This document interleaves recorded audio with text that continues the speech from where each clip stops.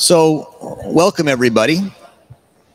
My name is Roger Berkowitz, and I'm here from the Hannah Arendt Center at Bard College in New York. And this is part of the INSTAR exhibit here at Documenta 15, the Institute for Artivismo of Hannah Arendt. Artivismo as art and activism through Hannah Arendt, which is based in Cuba, and was founded by the artist Tanya Bruguera, who I've had the pleasure of working with and teaching with for a number of years now. Unfortunately, Tanya can't be in Germany for visa issues right now, but she's watching us online in New York, in Cambridge, where she's teaching at Harvard. We're having 3 talks. We had one yesterday. This is part of the final INSTAR exhibit here at Documenta, which will begin tomorrow morning, open in the room right behind me, in which there will be a chance to read and think about Hannah Arendt's book, Eichmann in Jerusalem, which is the book, part of what we're going to be talking about today. This panel today is one I'm very excited about. I have 3 incredibly distinguished guests and speakers and panelists who you'll be hearing from. The first on my right here is Thomas Meyer, who teaches at Ludwig-Maximilians-Universität in Munich. He's the editor of a new series of Hannah Arendt's books, including this new one, which just came out, Eichmann in Jerusalem, which he'll be talking about today.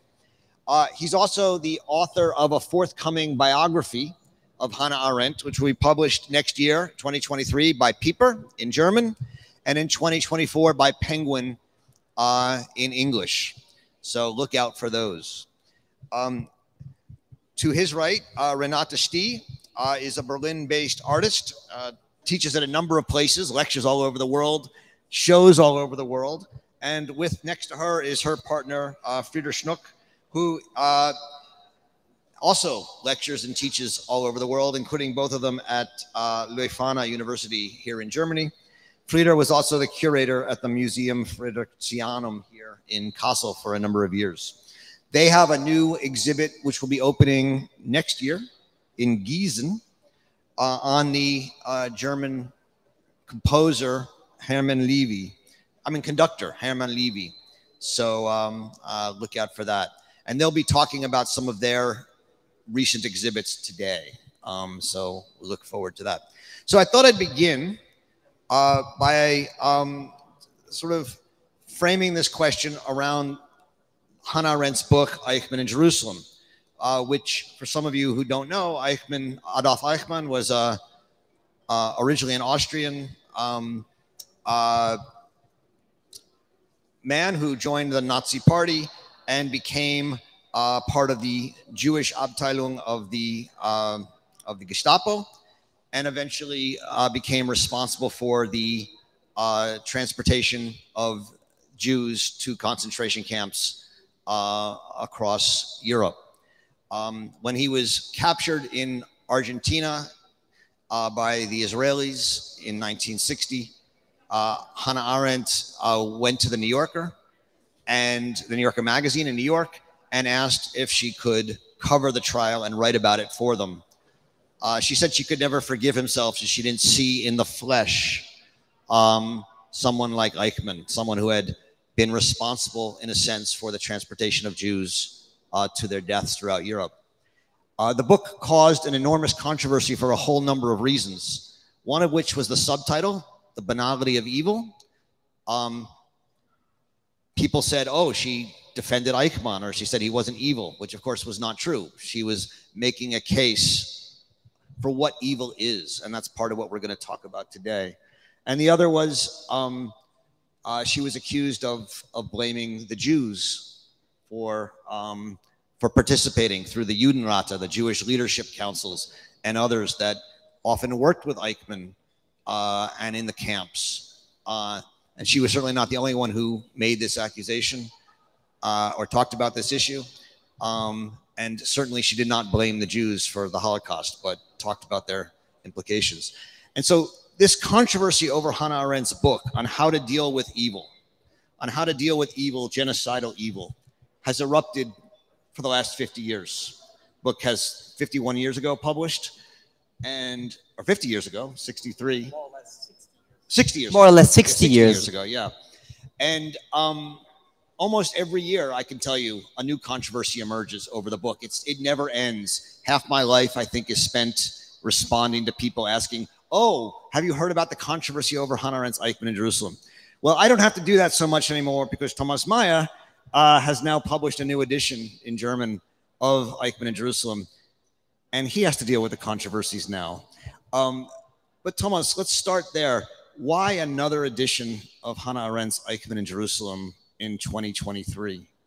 Yeah, I mean, thank you so much for having me, and thank you for letting me participate in this with these distinguished scholars. Can you hear me, or should I raise my voice? You can hear me. Okay. Thank you, Tanya and the team, Laila, and Amita and all the others who organized this event. Why another edition? I mean, the average answer would be, it's a classic. We need always new editions. We have new insights. We know, for example, now that Hannah Arendt, who was accused not only for being a self-hatred Jew, or for a bad historian, for being a woman, for being not a specialist of all these events, was also accused for writing too quickly. But we have in the archives nine manuscripts of the book, 9 different manuscripts. So she dealt with the manuscript for more than 3 years, more or less, night and day, and that shows that this book is unique even in her oeuvre. The idea was to present a new edition simply because we thought when you say the Eichmann Jerusalem controversies is a trial that never ends, we want to summarize the insights of the last couple of years and present the German public also a different point of view. In particular, the German edition had a very, very, let's say, loosey introduction by Hans Mommsen, a famous German historian who accused the book again and again. So it was very hard to get through this introduction to the book.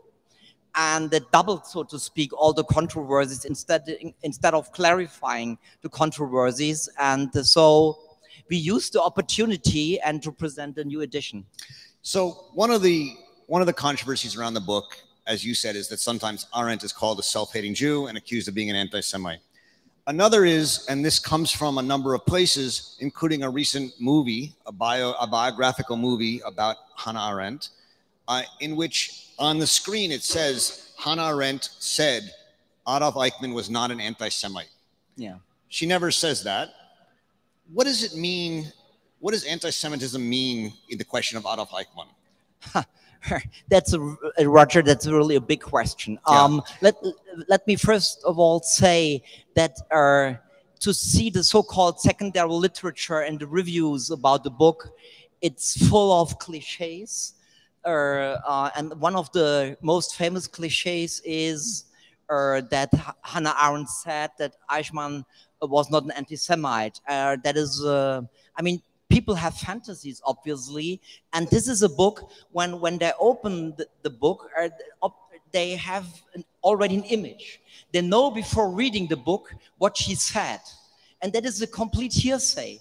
I can show you even in so-called doctoral thesis, habilitation, and other books. There are quotes which are quotes from quotes that do not appear in the book at all. And one is the anti-Semitism. So the A word or the Eichmann anti-Semitism is a complex relationship, because anti-Semitism is something for Arendt in this context of the Eichmann trial, and I have to specify in this Eichmann trial that is not enough, so to speak.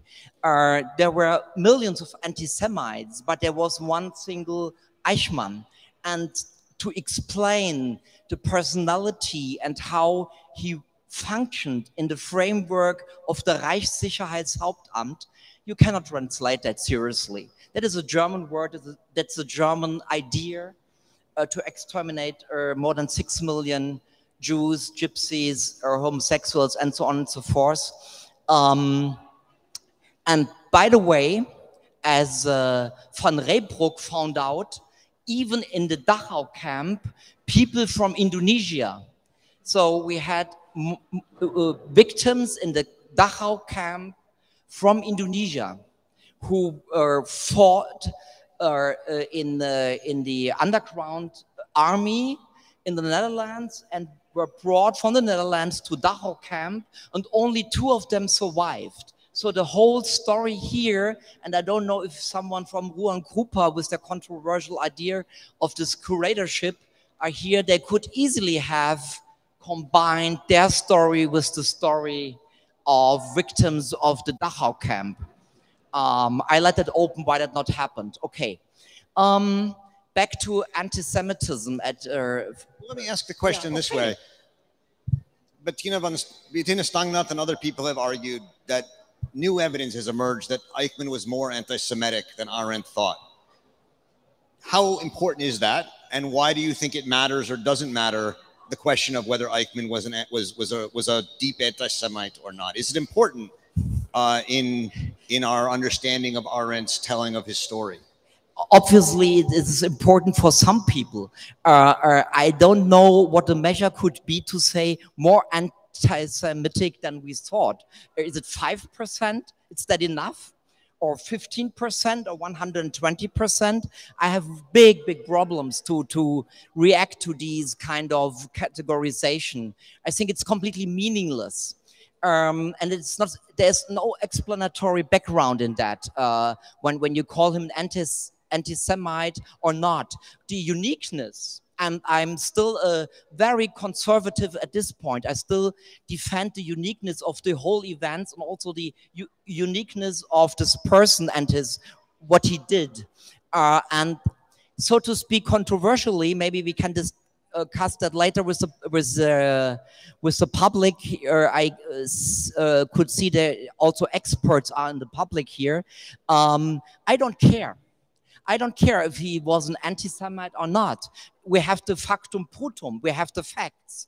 And it is one of the side effects of the book that people push Arendt in this direction and say, yeah, you say nothing about his anti-Semitism.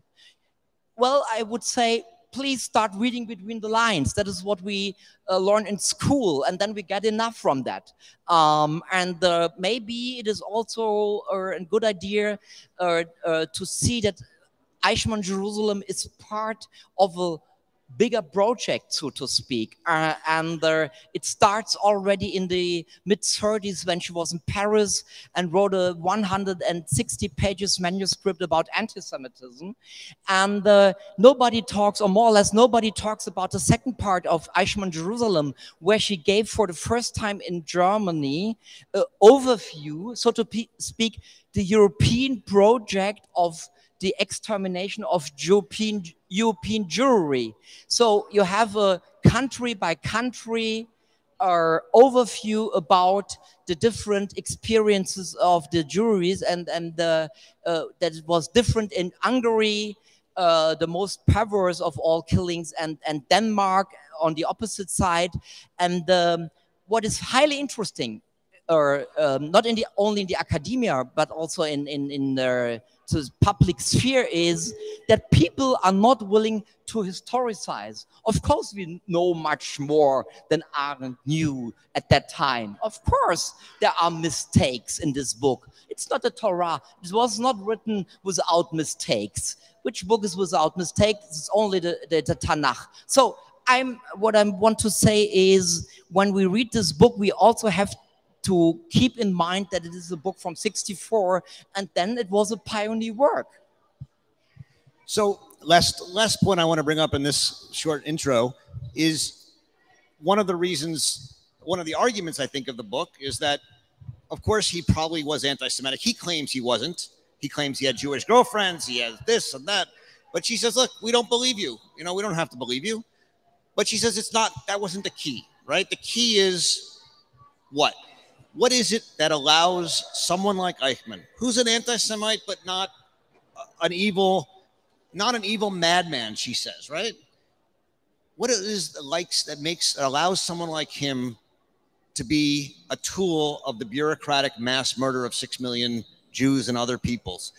What's the argument? What's the banality of evil? Can you just give us a sense of how you understand that, how she thinks that through?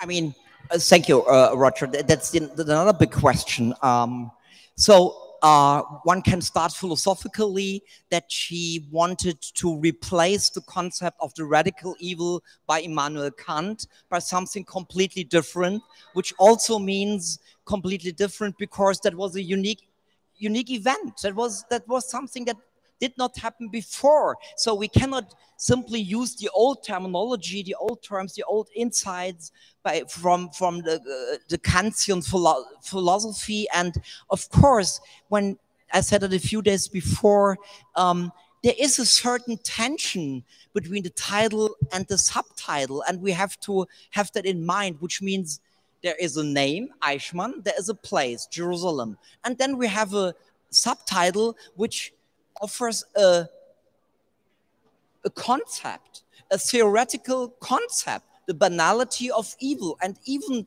this kind of genitivus objectivus or genitivus subjectivus, which means you can turn it around and give them these two words a completely different reading, shows us that there is a correlation that was not seen before. And because of that, we need a new terminology. And this terminology is about the complete emptiness of responsibility. There was no responsibility. With an empty space, Eichmann could be not addressed in the trial and did not address himself as someone who is responsible for anything. It is like, I'm sorry for the cliche, like in one of Kafka's novels, there is a bureaucratic system, but you cannot address, they have no names, so to speak, they have no function, but it works when they come together, so to speak. And as you maybe know, the perversity of the whole story is that Hannah Arendt's lecturer, Dr. Hans Rösner, was a colleague of Eichmann. So the editor worked in the same house as Eichmann himself did for a certain time. And that gives the whole thing, so to speak, another reading again, which means the whole book works in the German context as a mirror of this bureaucracy in the sense that it could be everybody, but it were specific person who did it. Thank you. So this is a good way to turn to speaking to Renata and Frieda. Yeah, on the one hand, Eichmann often said, I was merely doing my job. I was a bureaucrat. And Arendt didn't give him that, right? She denied that. She said, you claim you're a cog. We don't see that. We see you as someone who chose to do what you did. And you have to pay the price for it. You have to take responsibility. And so she fights against this bureaucratization. And the banality of evil, Renata and Frieda, is for her something that means, okay, he's not a raving mad lunatic, right? But he's still someone who does evil. And his evil is in a kind of willingness to choose to go along thoughtlessly with a system, a bureaucratic system, a legal system, etc. You're artists, and you're artists who have been incredibly thoughtfully preoccupied with the question of how to make us think about evil in the modern world and how to do art about this kind of evil. How does one, as an artist, think about the banality of evil? Well, that's a very good question, Roger. First of all, thank you for having us here. It's quite amazing after all these years coming to Documenta since my childhood, and it's quite a new experience to be questioned about this kind of work. And also, hi, Tanya, I'm so sorry you're not here. I keep looking where you are in this digital universe. And yeah, I think what one can do as an artist is a bit different, but it's still rather similar. And what Thomas does is always very helpful because you can dig into that. It's the base to create artwork. Artwork is the mirror to reality. Artwork is the answer to many things. It can act actually in rather different ways, and artists can develop different methodologies to answer any kind of question. Of course, when you think about the Holocaust, it is highly upsetting. And so as it is so highly upsetting, you have to control yourself. You have to keep your mind together. You have to control your emotions, which is not easy. Anger is a very good tool. And when we started a project, which I'm going to show to you in a minute, anger was actually the motivation to say, hey, we're going to do something that will be there and people will see it. And that's what art can do. I mean, you know, kind of theory is abstract and you have to read things to know about it. Art is visual and it's there, and you have to develop really interesting tools to approach the audience. Most important is don't offend. Most important is create a communication, create interactivity. And, you know, Documenta is also a wonderful school for that. I mean, when I think about Joseph Beuys, when I think about his work and how he created these kind of upsetting things like the honey machine or so, you can really look at moments where you can step in and do it. And I would like to start with the first picture. Yeah, Incidents of Living Experience, a quotation from Hannah Arendt. And you see the city, Berlin, from the air. When you fly into Berlin, that's what you get. At that time, I guess it's an old picture. We used to have snow. We don't have snow anymore. And it's also not cold anymore, right? But that's the Tiergarten, and that's the moved victory column, and so on. We could go on about it. What's really interesting about Berlin and working there is that there are always discourses. In Berlin, there is always a discussion about everything. And if, right, Thomas, I mean, it's always there. And so somebody will always host a discussion. That's where we all start. And then the Senate is approached. The Senate is our government. Berlin is a city and a state at the same time. And then they can actually allow to a project to be developed in public space, for example. And public space is a really interesting tool to approach people in a different way. Public space can be the digital world. It's also public space. But public space can also be the street. Like Benjamin wrote, the passers-by. How do you reach them? How do they wake up and look at something? And so I'm also, I was the longtime chair of the Art Advisory Board of the Senate of Berlin, where I'm still serving in my function and the board. And we try to create discussions about certain squares, moments, and so on. Now, coming back to Berlin's, to your question, make long story short, next picture, please. Yeah, and what you see here is Humboldt University, the main building. And you see a square. It's the view from the Hôtel du Rhum, a luxury hotel, from the roof terrace. And you look down and what you see is a little light. And this is the square where the Nazis burned books of people they hated, people they had been following up since the early 20s. They kept lists, and the moment they came to power, they started erasing the memory of them. Erasing the memory is always a tool of fascism, of dictators of any kind, left and right. We had Stalin, you know, call that left, I don't know, but also left and right. I mean, totalitarian systems are always the same. They are stupid. And so they think they are afraid of knowledge and of discussions. So this is just the other side of it. Micha Ullmann, the Israeli artist Micha Ullmann, created this incredible sculpture, one of my favorite artworks, that you look inside this little lit windows. And does anyone know, has anyone seen that? Do you know what you see? No? What, you have to go to Berlin and you have to see it.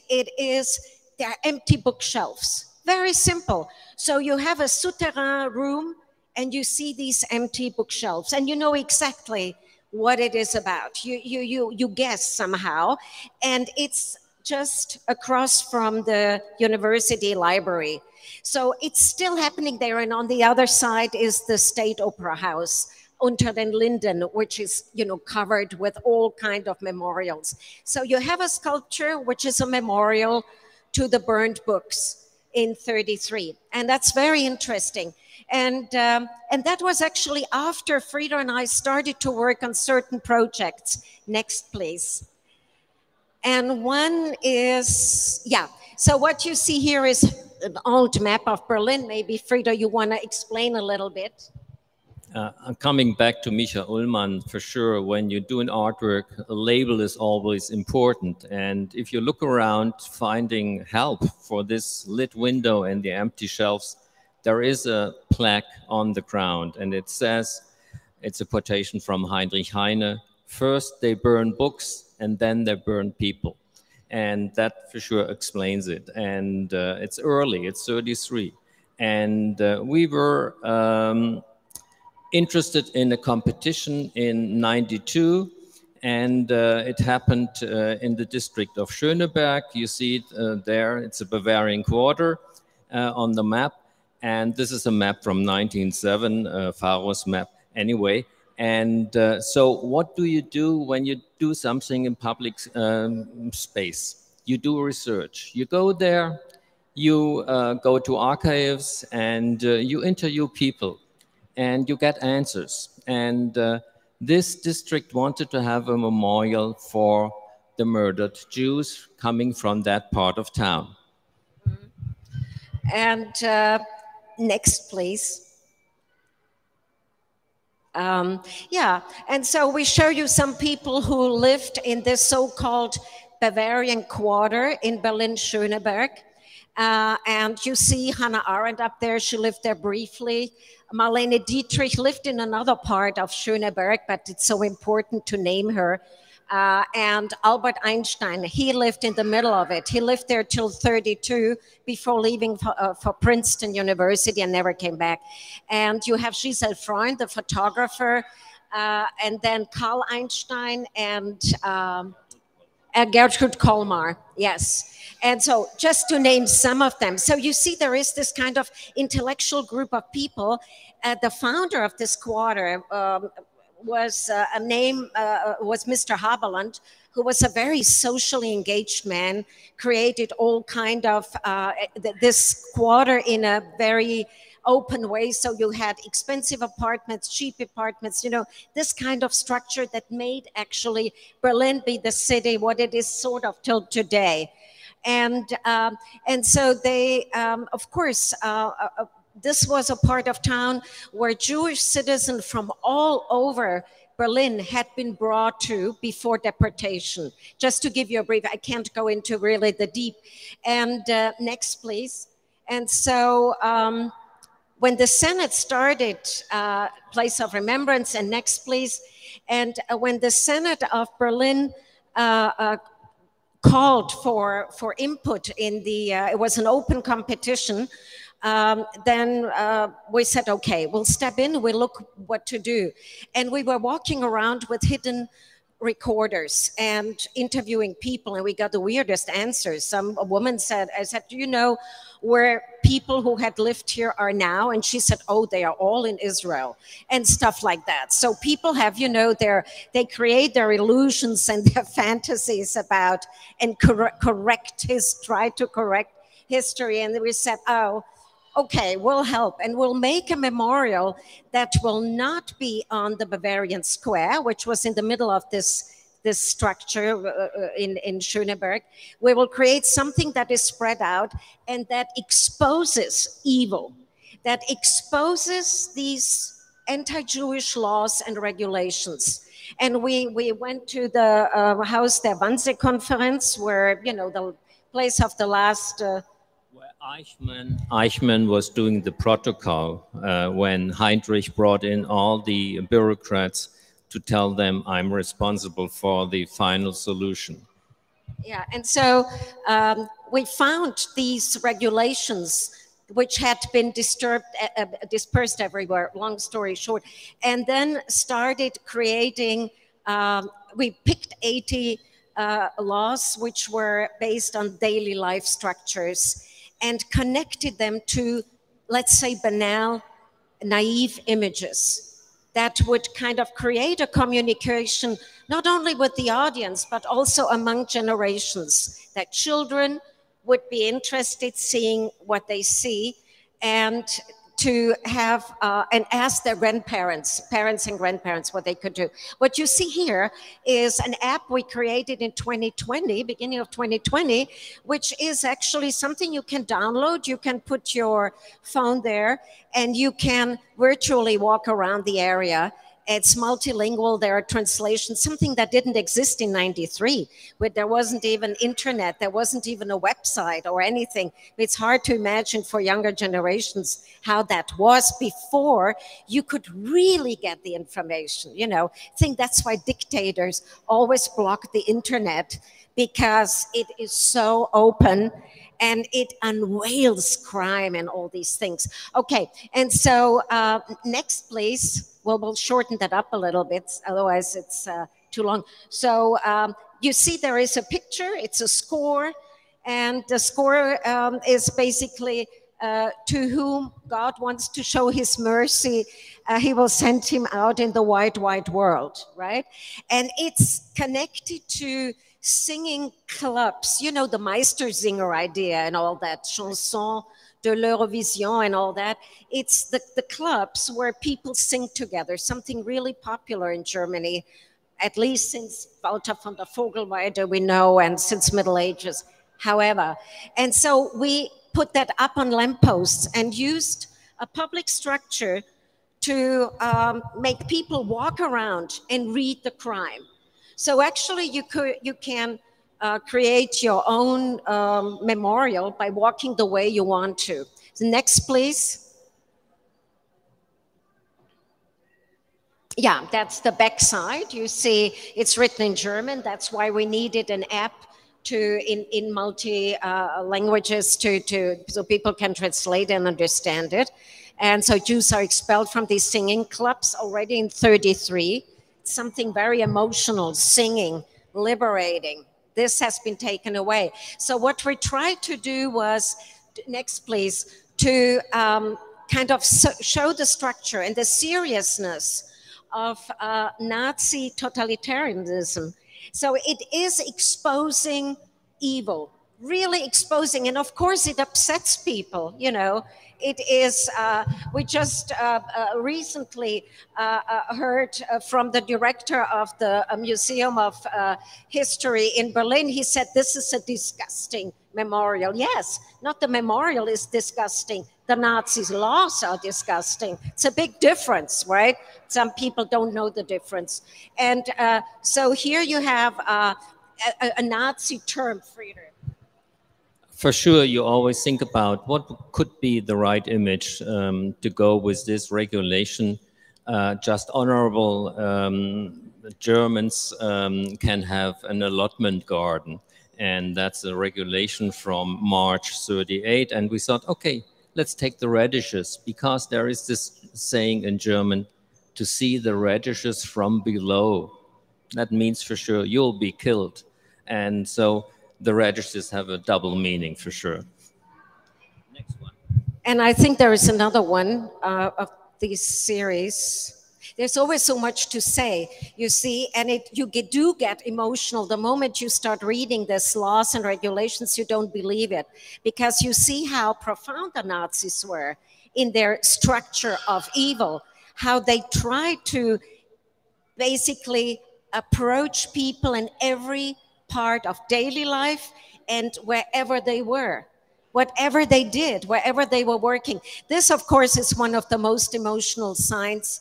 Jews are not allowed to have household pets, and the cat with it.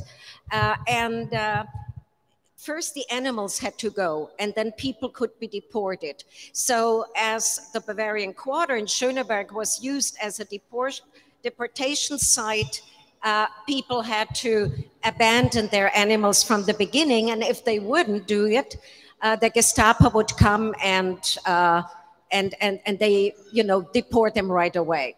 So, and when we installed this sign, this was the first sign we installed, a man opened the window and said, yelled outside, "You Jewish pigs, go away.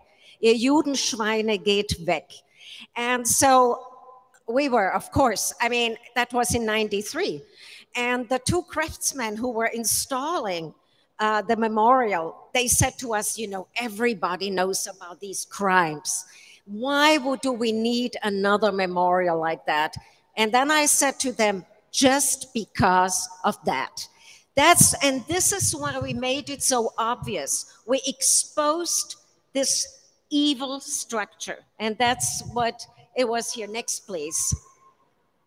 But it was a huge discussion. It went on for 1.5 years in the town hall of Schöneberg, as you may know, used to be hosted the government of Berlin and so on.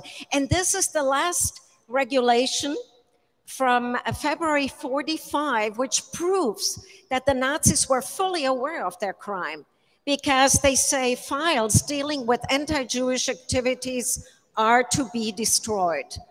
That means just to kill any kind of evidence. So it took many, many years to bring these anti-Jewish laws together, and that was done by Mr. Walk, who was 93 years old by then, and to whom we sent also a publication, and he said, well, you surely made a more interesting use of all these laws than I did. And next one, just another discourse right after this was Bus Stop, and Bus Stop was our concept for the Holocaust Memorial in Berlin, which was called Memorial to the Murdered Jews of Europe. And we said, you don't need to install things on the spot, because in Berlin, all over Berlin, all over around Berlin, there are camps. And in the immediate neighborhood, in Poland, in the Czech Republic, You have all these camps, and these are not all of them. These are just some. So make it visible, make it clear, go there together, talk about it, make it aware that you can prevent such crime in the future, once and forever. Next, please. Yeah, and so the idea was to get buses, the red buses that would have, you know, the title on it with Buchenwald. And you would, instead of go to Munich, you would simply go drive to Buchenwald with a group of people and discuss things together. It caused a lot of trouble. I mean, it was very strange that it would cause so much. And next one, I think then we are basically through. Next picture, please. Yeah, and then we created, of course we couldn't do that, but we created schedules that you could take with you. Nowadays, you could again do it in a digital way, but at that time we used the shape of a train schedule, and you could take it with you and go to places, read about the explanation, talk to your neighbor about it. Next one. Yeah, and so you see how it's Buchenwald, Blechhammer, next one. This is how it's built up, like a schedule. And then like 3 years ago, there was a discourse about to whom belongs the city. Barbara Heuten and Wilfried Wang created this exhibition about discourse in the city. And they said, can you bring this back? And we discuss it again. So we installed an extra large sign of our bus stop schedule and in front of the Academy of Arts in Berlin. Because the Holocaust is an uncomfortable topic. Next one. Yeah, and so you see details from the timetable where you could go. For example, this is just a conceptualized abstract schedule. Maybe there is another one. Is there a next one? Ah, yeah. And so our idea was, as there are always these tourists cruising around the Holocaust Memorial in Berlin, you know, it's incredibly popular. People are sitting there on stones and so on. And so we said, why not install this bus stop there, so people would think about something, not have just these sightseeing bus tours and so on. These are just some possibilities. We could go on and show about what artists have created in Berlin in terms of discussing the Holocaust, and all over Germany. I mean, you have that in Kassel too, you have it in Stuttgart, you have it in Karlsruhe, you have all these research centers. There is the rediscovery of Jewish cemeteries, writers, films. You know, it's not about exposing people, but it's also about bringing back good things, but it's also about exposing evil.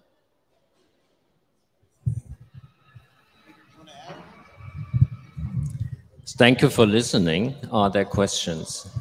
Yeah. Contributions? We'd love to have questions from you guys. We can keep talking. We're very good at that. But if there are questions, we'd love to have them. Yeah, there's one over there. Hi, thank you very much for your talk. I have a question about this signs in Schöneberg, because they are now there for about 30 years yes. And I ask myself, do they get damaged or something a lot, or did you have to redo every sign already, or is there a specific sign that is often damaged? Or thank you. Well, you should answer.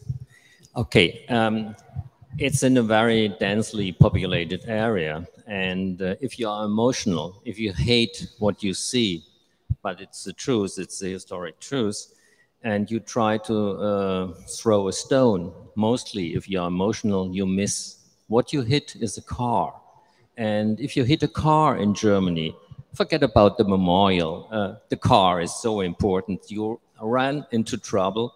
And so that's why we have rather no problem with vandalism. And we found out when there are 3 maps where you can start your walk and go through this border, there was this glass shattered of one of the maps, and I called the district and said, would you please so kind and bring a new glass? 4 weeks, nothing happened. I told the story to someone and he said, wrong approach. What you didn't say is, it's anti-Semitism. The next day, the glass was in it. So we learned our lesson. Restoration is necessary from time to time, because if there is a moving company, the lorries bump into it, and then for sure we have to restore it. Sometimes the lacquer pops off, and so a little bit. We have another question here. Yes, I would like to follow up on the remark that you made when you talked about... Switch it on. Switch it on. I would like to follow up on a remark you made when you mentioned how you put up those signs, and there was this man who yelled at you, go away, pig Jews. And you made that remark, this is exactly why we need this memorial. I wonder whether you could explore a little bit how you think the connection is between remembrance, art like that, and the fight against anti-Semitism. What makes you believe that this kind of art actually really today works to enlighten people and reduce anti-Semitism as a real danger? Well, I think as it is so much about information, you know, it's not a romantic memorial where you put stones or where you're intact. It's simply about information. There are facts out there. There are the dates underneath. This is when these laws and regulations were passed. And so it's up to people to think, oh, that's actually not so bad, or to think, well, this is horrible. Huh? I mean, and also we rewrote the text. It's not the original Nazi language. It is, and we left it in present tense, but added the date underneath. So you have a double switch. So there are many irritational moments as an artistic methodology, but on the whole, it's about facts, you know. And if somebody is not moved by all this information, then I think people are practically dead souls, you know. Then you can't help them. But I think it does help quite a lot of school children who come there every day, or students or whoever walks around. And so I think it's a way to do it. And also, that is not my responsibility. It is out there, and people can individually react to it. Yeah. Thank you. Thank you for both of your presentations. I really think they are connected in some ways, because as you were saying, talking about facts, and as Thomas was saying, it's not just a matter whether Eichmann was anti-Semite or not, that there are facts there too. But I was also thinking, and this is a question for both of you, that there is this unrelentless tendency to transform facts in opinions, like Arendt said in Lying in Politics. And so when you were talking about Eichmann, the book, people didn't read it. They just went on with cliches. They just quoted quotation of quotation. A lot of people didn't read that book and still haven't read that book. And so they tend to simplify the complexity of that book. But I also think because people, and especially at the time of the polemics, they didn't want to face the facts from the Jewish point of view and also from the German point of view. So how do you, my question would be, how do you, because it's actually last year I was teaching a course, and then after the war started, I changed the subject and I taught Lying in Politics, because there was this thing of denying the facts again, of transforming facts into opinions or into falsifiable things. So I think this is a problem I perceive as very urgent still, not only towards anti-Semitism. Yeah, thank you so much for this question and your statement. I think, of course, it's one of the oldest problems to turn facts, thinking into opinions since Plato. That is not helpful, maybe, to recall the tradition, but maybe in this specific point, I think it can help to substantiate the whole issue, which means for Arendt, in this book, she did not only, as I said before, created a new terminology, the banality of evil, but also a new form of presenting it. It's a report, ein Bericht. It's not a historical study. It's not a philosophical treatise. It is not a sociological essay. It's none of them. It's something specific. And at the same time, she uses very carefully the idea that even the trial created as she says in the human condition and in Vita Activa, a space of appearance, ein Erscheinungsraum, which means that opens a space in which we, and here I connect with Renata and Frida, and by the way, we know each other anonymously now for 30 years because I was maybe one of the first persons who were there when they started their art, the monument in 1992. But I didn't know that, and I don't know these two guys. So I'm happy to connect today for the first time in public. That said, this space of appearance, this Erscheinungsraum, means that we get together with completely different experiences, backgrounds, with very different opinions about what is racism, anti-Semitism, and so on and so forth. And it's also part of the documenta, as we all know, and I have to bring it in at a certain point. And then we need, I think, also a mature capacity to stand and to accept these different opinions. And when we are lucky, opinions turn again into categories, and from categories maybe back to facts. And this very complicated and complex process is also described in Hannah Arendt's Eichmann, Jerusalem, when she speaks about the witnesses. And the more than 100 people who were called by Gideon Hausner, and against the 3 judges, by the way, and again, also the rule of the whole trial, because they could speak about the experiences and not to the fact that Eichmann was accused to kill or to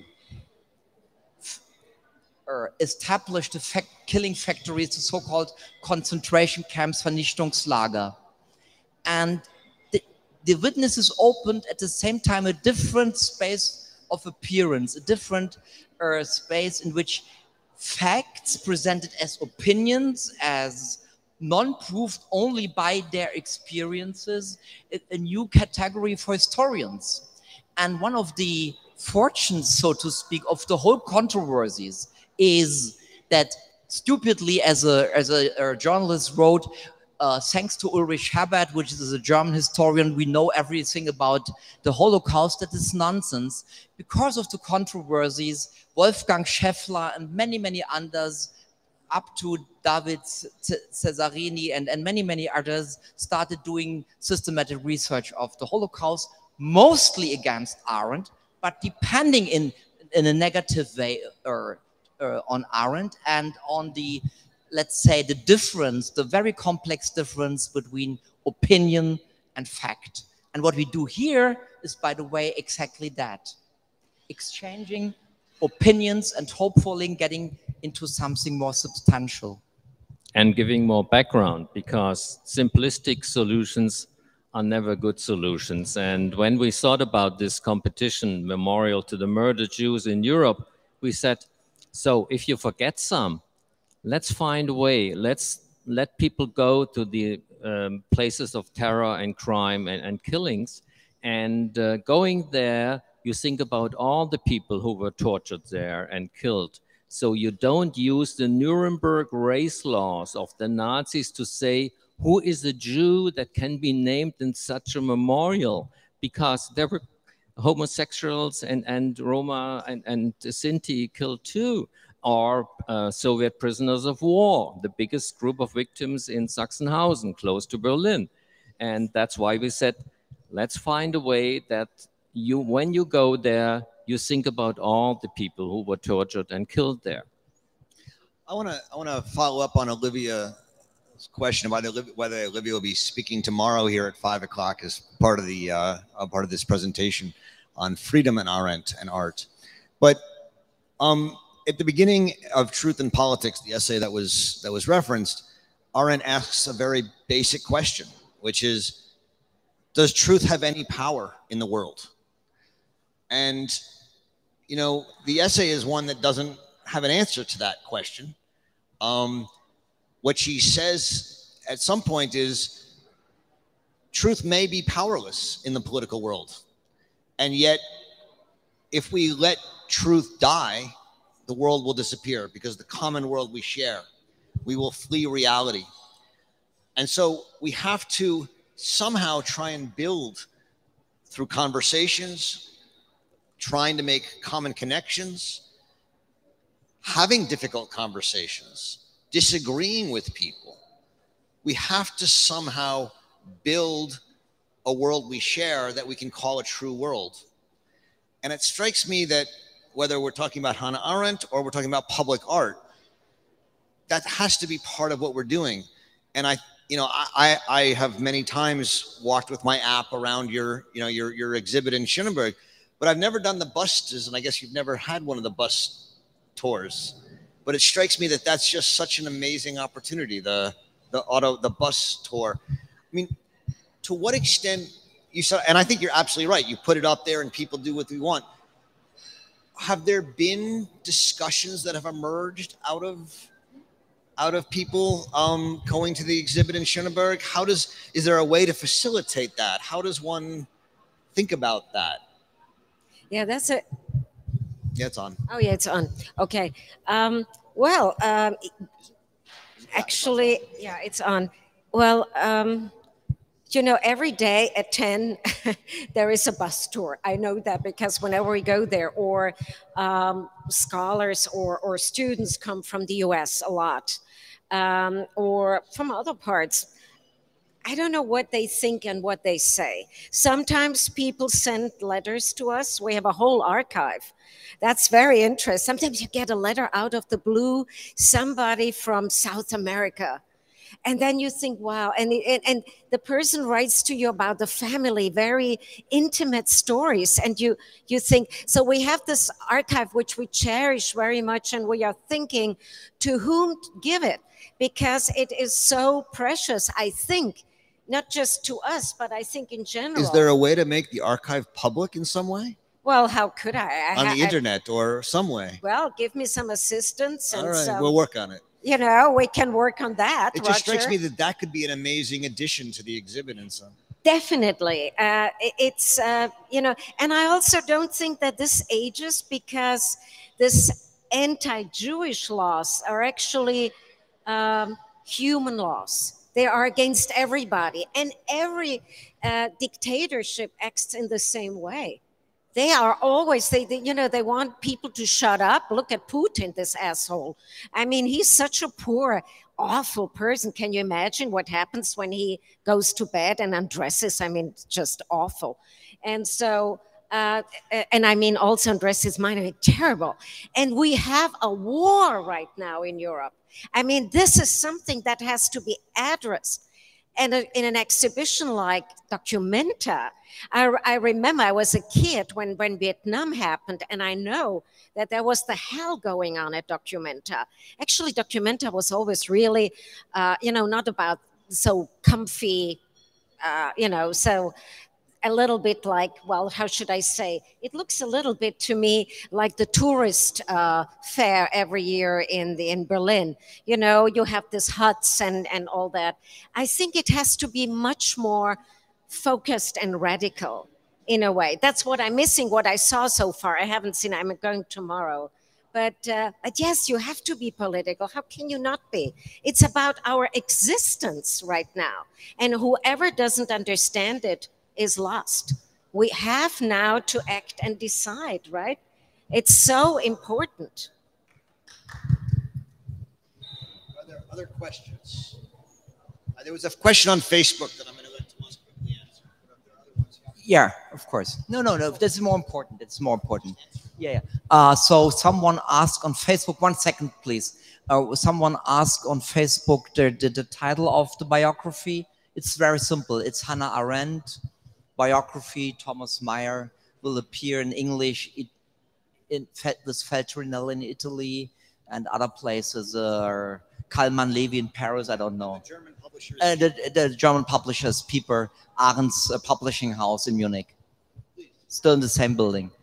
Okay, thank you very much, and thank you for the presentation. And I have a small question that if you using this form of art, like the law that being republished in 1933, and with the picture of the illustration form, which is very modern and in the form of kind of like comic. Do you think actually the fact or the truth could be weakened in the form of in that ways of expression when you talk to the people, talk to the public, and yes, I think the public can accept this kind of art form easily, but maybe the truth and the fact has been weakened, like the words that they say that you then cannot keep a pet. That is exactly the same way my household told to me that I cannot keep a pet in my apartment too.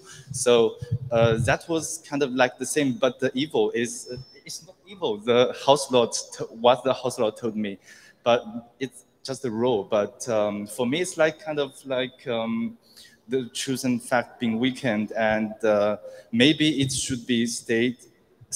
It should stay in the, I don't know how to say, in the something more true or more realistic or such kind of things. Maybe. Okay. First of all, when you do something, you start to discuss it, and how do you succeed when you go in public space? If you create anger, it might vanish instantly, like the tilted art by Richard Serra on a public square, where people are annoyed by looking at metal when they have their lunch on their knees, and suddenly it vanishes. When we put up the signs in a height of more than 3 meters, you have to lift your glance by 5 degrees to see it. So you can live in this area looking on the ground, not to step in dog shit, and you never see a sign maybe for 2 years. And suddenly your kid asks a question, why is that image up there? And you as an adult, you have to come up with an explanation. And there is a text on the back, and you have to explain something. And you pass a message on. You have to interpret that regulation, that law up there.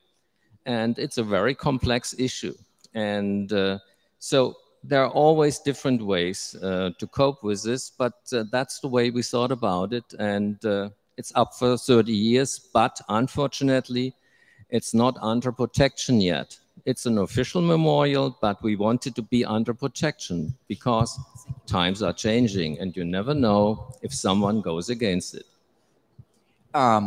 May I add something? That's a very important question you asked. Arendt is even more radical. So also lying is part of the human capacity. And because of that, and we do it constantly, and maybe it's something that is, as I said, part of the condition of the human being. We have to include also lying, truth lying, has a complex relationship in which we, as Frieda Schnock said, have to start the concept of conversation, and out of that we can reinstall the difference between lying and truth. But that means not that truth is something like a, let's say, substantial unity. It is something that is divided in itself. There's an old-fashioned differentiation made by Leibniz, used by Arendt many times. It's the differentiation between Tatsachenwahrheiten and Vernunftwahrheiten. I will translate it immediately. Truth because of reason and truth because of facts. And the interrelation, the correlation between these two things needs another explanation. That means you stabilize, so to speak, truth in different fields and in different uses, forms. The connection between form and content plays here an important role. So a word that sounds a little bit like Heidegger, because it's a phenomenological description. It's not only Wahrheit as in the sense of 1 + 1 is 2, but also Wahrheit in the sense of Wahrheitsgeschehen, which means that truth is a process. It means a complete space on its own. And that is more up to what we, I think, are losing when we look at this guy in America, for example, and Renata mentioned another one. And the constant fight is not only to make sure that 1 + 1 is still 2, but what I described as Wahrheitsgeschehen must be established in the same way. Thank you. Are there other questions, comments? If not, then can we close it? I mean, it's fine. Yeah, we can. Do you want to say anything else? No, that's fine. That's fine with us. All right, so I want to thank Thomas, Renata, and Frieda. And I want to thank Tanya Reguera for having us. A reminder of two things. Tomorrow, hi Tanya. Tomorrow, Tanya's the INSTAR's final exhibit here at Documenta 15 will open, I think, at 8 or 10 a.m. in this room right here. And it'll be around Hannah Arendt's Eichmann in Jerusalem and the Banality of Evil. So I invite you back for that. And at 5 o'clock, Olivia Geraldo and I will be talking about Hannah Arendt again here at 5 o'clock tomorrow. So I invite you back for that as well. Thank you all for coming, and enjoy Documenta. Thanks very much.